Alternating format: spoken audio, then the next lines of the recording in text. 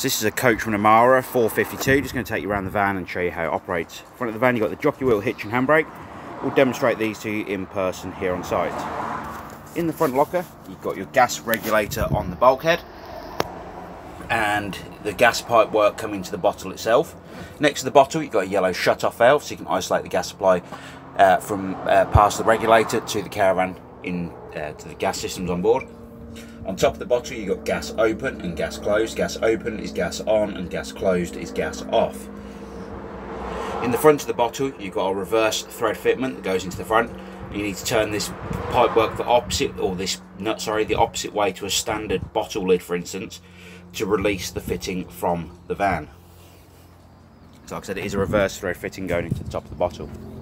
In the front locker you've also got your leg winder to stabilise the caravan while you're on site, and you can carry a maximum of 2 6kg propane gas bottles in this locker at any time. Coming down the side of the van you've got your wind down leg, so you've got one on either side at the front in the same location, and I'll just point out the two on the back as we go past them, but there's two coming from the back of the caravan to stabilise the back of the van. You've then got your battery locker. The battery locker, very simple to use, you open it up with the key, and then one side here you've got the battery, and on the opposite side you've got your mains power lead coming in from the power on site to the caravan. Next up you have your water pump connection, very simple to use, blue trigger at the back to release it from the side of the caravan. As you can see, you push it in and lock it into place. Again, the blue trigger needs to be locked in place to hold that pump in position. You've got the water filter in here, and you've got your dog shower connection if you'd like to have another the shower connection that goes on the outside of the van. You've then got your trimmer heating hot water flow. You need to remove this cover before you ignite anything on gas inside of the van. So this is for your heating and hot water system. Would advise you remove it when you're using electric as well, just so the fluid is removed when you're using it. You've then got your motor mover and wheel nuts. The motor mover and wheel nuts will be demonstrated, or the motor mover will be demonstrated to you in person here on site, and we'll also torque the wheel nuts to the correct setting, so you can see they've been tightened correctly. Coming to the back of the caravan, then got your two wind down legs on the back of the van, which is there to stabilise it. At the back here you've got your two grey waste pipes. So the fresh water that goes in the side of the caravan at the front needs to come back out somewhere, so you'll have two bits of grey pipe that go into the larger diameter holes here, and they'll drop down inside the waste master onto the floor at the back of the van. Coming down the door side you've got the toilet flush tank. You'll open it up with the key and you'll put 3.5 litres of water in here and a cap full of the pink fluid prior to use. Then in the bottom you've got your toilet waste cassette, which again you'll open this up and I've got the key. So pressing the buttons and you'll open up the cassette. At the bottom of the cassette you've got a yellow handle you need to lift up to remove the cassette from the side of the van. The neck here turns out 90 degrees so you can tip the waste away. The yellow cap is a measure for your pink and your blue fluid. And on the back of the cassette you've got a yellow pressure relief button, so when you tip the waste away it doesn't spit and splatter back at you. In that cassette you'll need to put 1 litre of water and a cap full of the blue fluid prior to use. You've then got your fridge vents. The fridge vents are very simply there to allow the hot air at the back of the fridge unit and to take some cool air in. And behind one of those you'll also find a gas floof when the fridge is running on gas. So essentially you never cover these up while the caravan's been used. You've got a 3-pin socket to have power out to your awning. Storage for underneath your front seating area. And then your barbecue gas point for if you want to have a barbecue or anything gas related connected on the outside. Coming onto the inside of the caravan now, and the first thing we're going to show you is the main trip switches for the caravan. So the main consumer unit is just in this cupboard, just down here on the right hand side on the floor. In here you'll find your 240 trip switches, so you've got your lights, water heater and charger, your fridge, fire and sockets, and then your main isolated test switch on the end. Now if you're on site and you hit the test switch and this blue switch drops down, it means you have got, if you connect to mains power, should I say, if you hit this test switch, if this main switch drops down, it means you have mains power coming into the caravan from the site you're on to the caravan itself. On the left hand side you have your 12 volt fuses for the 12 volt systems on board the caravan, and as you can see they're all individually marked to let you know what each of those is for. First thing you're going to need to do once you've got the main power turned on and you've checked you've got all your trip switches turned on is come in the cupboard here underneath at the back here, and just in this corner you'll see that yellow valve just in front of the camera there. That yellow valve needs to be parallel with the floor as it is at the moment to fill the water system up.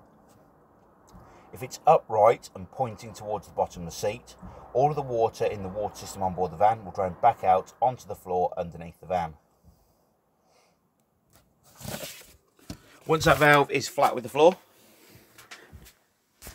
you can open all the taps up on the hot side of the water system, as you can see here, and then you'll come over to your main control panel above the door and you'll turn your water pump on this switch just here. The red light means the water system is running as you'd expect it to be. Once you've got water running out of all these taps continuously on board the caravan, it means the water system is completely full, and as you can see, the water system gets extremely hot. I've had it on just to warm it up so you can see everything is working as it should. I'll just explain the rest of the control panel above the door now. You've got your master power switch on the end, which you're going to need to have on for all the 12 volt and 240 power to come on inside the caravan. You've got your internal lights for the caravan. You've got your voltmeter for the caravan, which brings up the battery level for the onboard battery. And then you've got your awning light for the outside of the caravan. Once you've got this water system completely full, as we have at the moment, you're going to be able to come to the switches just to the right of the 240 trip switches, and you're going to be able to start warming the water on board the caravan. So this switch here on the right hand side is your electric water heating. So we've got that turned on at the moment, so the water system warms up on the electric. It is a preset temperature around 35 to 40 degrees. On the left hand side here, obviously this will only work if you've got mains power coming to the caravan. If you're on a site with no mains power, off-grid for instance, you can use the gas option on the left-hand side. Spin the outer grey dial around to the flame symbol just here. The green light that appears in the back is your pilot light for the gas system. If a red light appears in there as well, then it means it has failed to ignite on gas. If it does ignite on gas and the green light stays lit on its own, you can actually control the water temperature between 30 and 70 degrees, and whatever number's above the green light here when it is ignited is the temperature the water system is going to warm up to. You would also need to use the gas to boost the water system while you're showering on board the caravan, as the electric water heating will not warm the water up quick enough on its own. As you can see, that red light is now on in the back of here, which it means it's failed to ignite on gas. So that is your water heating on gas and electric. On the opposite side of the caravan, above the fridge and the heater unit, you've got this dial on the wall, which is for your room heating. Now you'll notice down the side here, it's got an off position, 500 watt, 1000 and 2000 watts. What this relates to is the amount of power coming into the caravan from the caravan site you're on. So here on site we can run a maximum of 500 watts. So the grey dial here on the outside, we've spun around to 500 watts and the green light has appeared to let us know the heating is working. We can then control the temperature of the heater on the dial in the centre here. The higher you go with this number, the hotter the heating will be. If you want to isolate the gas supply, you can spin it back to the off position just here. And if you're wondering how you know what power supply to set this to, you'd ask the site office when you arrive on your holiday, and they'll be able to advise you of what setting to set it up to. Once you've got that set, you can then come to the gas options on top of the heater. So to operate the gas heater, you'll spin the dial around the left hand side top of the heater, put it between 10 and 9, hold down the gas valve and hit the igniter at the same time. Like I said, you would need to hold this down, so I've only got one hand free. So you'd hit the igniter, and while you're holding this down, or when you're holding this down, eventually you'll see a pilot light in this window at the front. Once the pilot light is lit in there, and it is running as it should, you can then slowly release the gas valve after 5 to 10 seconds if it's been ignited, and control the temperature of the heater on the dial on top. You'll see back in there. Can't quite see where the ignite panel is. I think it's just there we see them lines. That's roughly the angle you'll see the pilot light at when you're operating the heater on gas. On the right hand side top of the heater, you've got your option for blown air heating. Now the dot in the centre indicates the heat is going to come out the front of the heater. The wave symbols here on the left hand side indicate blown air. So the heat will essentially come out the vents around the caravan at the front, a bit like you have in your car. When you are using the blown air, you can use the fan speed on top to control the speed of the fan and the amount of air that's been blown around the caravan. If you go to the A on the right hand side, that is automatic blown air. Essentially then the heater is going to cut in and out with the thermostat on board the caravan. Next thing we come to is the fridge. So we're going to press the power button on the front of the fridge. The fridge is going to come on.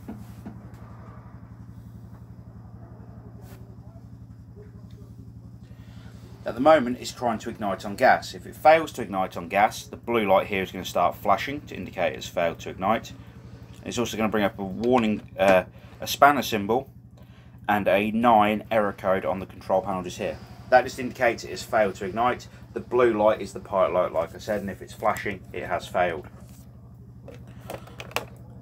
On the left hand side top of the fridge, you can use the button here on the left hand side to change the power source you want to use. So you've got two 40-volt mains, and you can control the fridge temperature on gas or mains with the button on the right hand side here.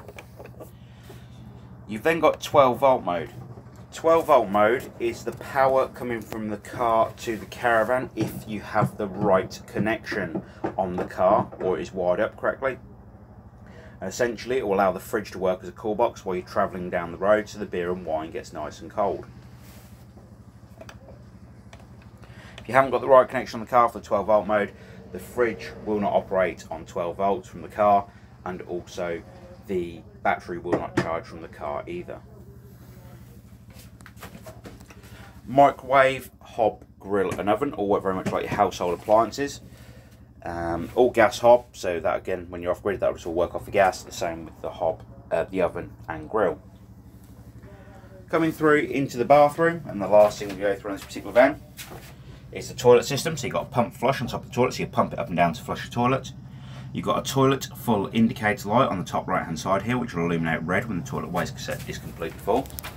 The toilet seat itself turns for your convenience, as you can see here. Then below the toilet you have a toilet waste handle. You'll need to have this toilet waste handle open in this position here to allow the waste into the cassette. And when you're not using the toilet, we do advise you put it back in the shut position so no smells come back up from the toilet itself. You'll also need to make sure this is in this position when you are removing the toilet waste cassette from underneath the caravan. There is actually one last thing I'm going to show you, sorry. From the front of the van, the pull-out bed, all you need to do is pull this rail out at the bottom here, just here, pull it out, all the way out to the end, and you'll just clip it over that white tab there, so that larger section there goes into this area here. And then the cushions will actually make up the mattress itself, so you'll turn these cushions, this part of the cushion, to the outside and upside down, and then you'll drop these outer cushions into the centre to make the centrepiece of your bed up. So that is the Coachman Amara at 452. If you have any further questions on the caravan, please don't hesitate to give us a call and we'll be more than happy to help. We appreciate the business and we look forward to seeing you here soon when you collect the caravan. Thank you again from the Caravan Company. Bye bye.